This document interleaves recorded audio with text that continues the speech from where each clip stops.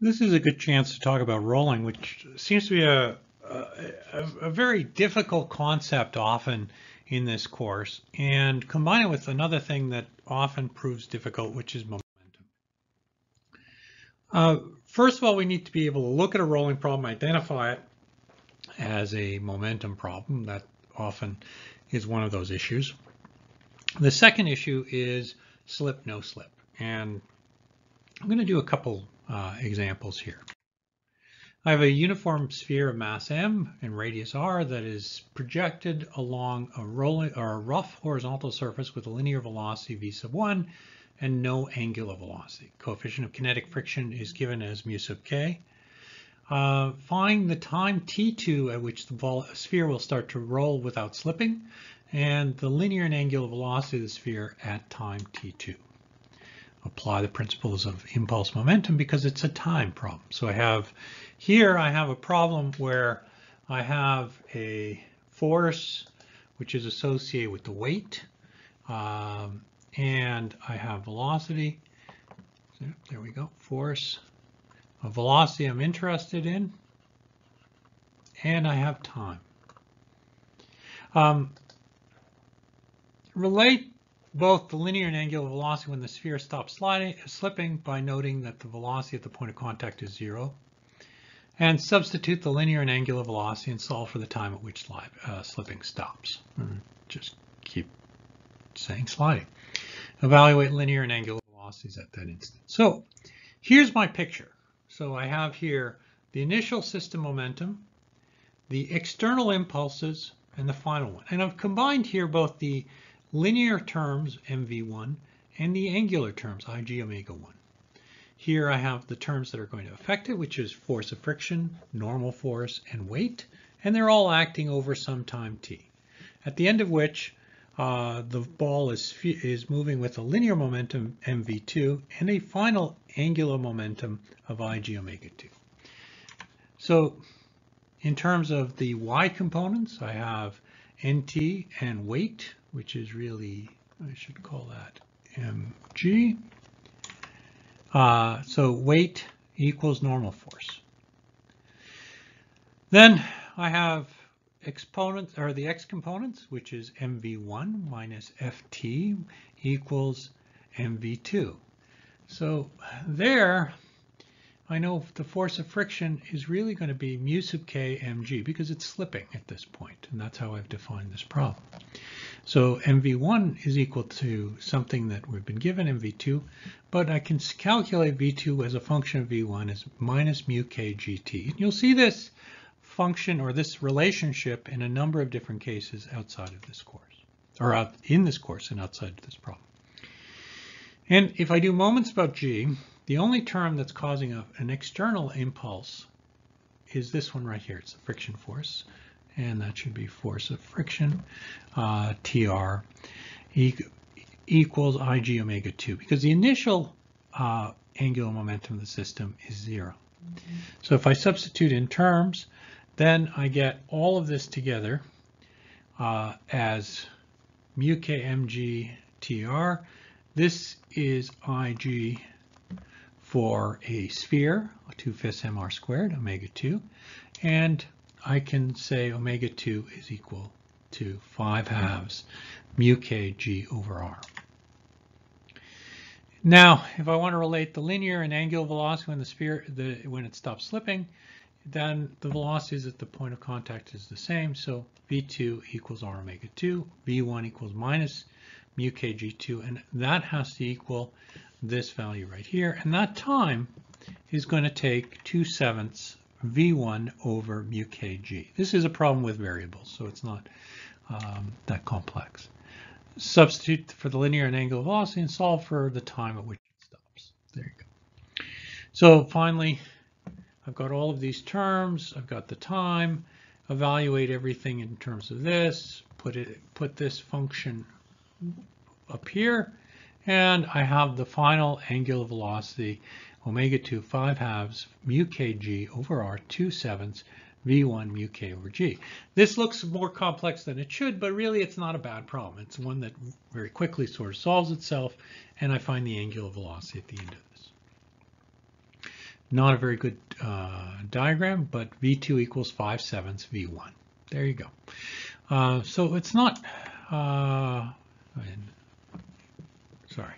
And I'm just finding that by sort of saying, well, those two terms go away.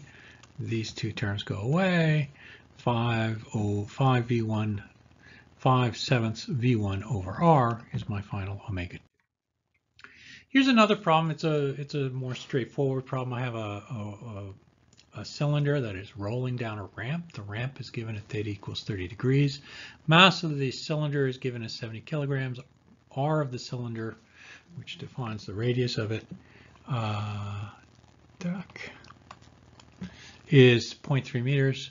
The radius of gyration is 125 millimeters, and the static coefficient of friction is 0.4. Kinetic friction is 0.3, and again, theta is equal to 30 degrees. It's released from rest, and you're asked to find omega after 2 seconds. So there you go. That's the motion. Very good animation. Pretty exciting. And there I have mass. I'm using kind of as a force analog, omega, and time. So force, velocity, time. This is a momentum problem. So if I do a free body diagram and I put the velocity as being positive up the ramp, which is the traditional direction, I have this sort of thing here, which is x is up the ramp, y is normal to the ramp, and I have a counterclockwise rotation. I have weight, normal force, and friction force. And I can do a force balance where the sum of forces in x and minus mg sine theta plus force of friction equals mass times acceleration. And since it's rolling without slip as a first assumption, I can say it's alpha r. For force of y, I've got mass times acceleration y, normal force minus mg cos theta. And that is going to equal 0. And force normal is mg cos theta. Sum of moments about g equals ig alpha. Force of friction times r equals ig times alpha.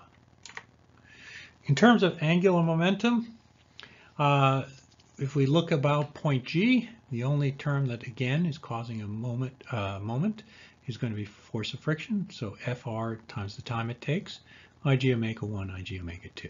Since the system starts at rest, this is going to equal 0. So it's force of friction R delta T equals ig omega 2. Since ig is given as a radius of gyration, it's mk naught squared, so omega 2, and force of friction is mk naught squared R delta T omega 2, or in terms of numerical values, 1.82 omega 2. In terms of linear momentum, doing the same thing.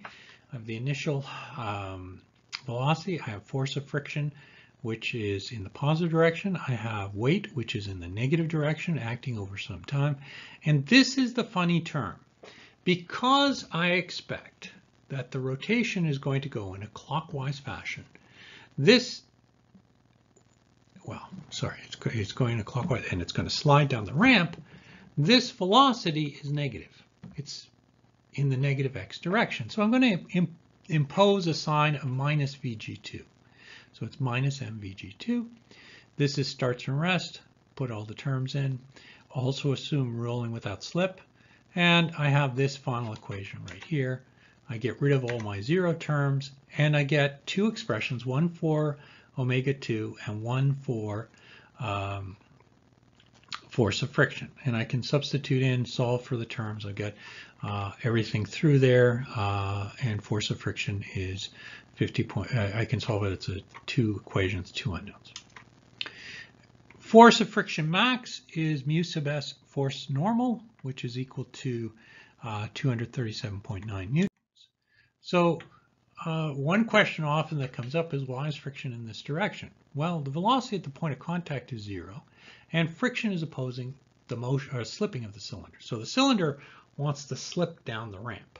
So as long as it's slipping down the ramp, friction is opposing up the ramp. So this is the correct direction. So when does the switch occur to rolling with slip? So in that case, we're starting at about 30 degrees, which is in this diagram right about here. That's my force of friction. That's my maximum. As I go to higher and higher angles of my ramp, I eventually reach a point at about 70, it's about 69.5, slip will occur. Every time you do rolling questions, you need to check for slip. The other thing is, and this is kind of crucial in the course, and it often appears clearly as a problem on final and midterms, look at how to identify momentum problems. And again, these are force, velocity, time. Thank you, and we'll talk again.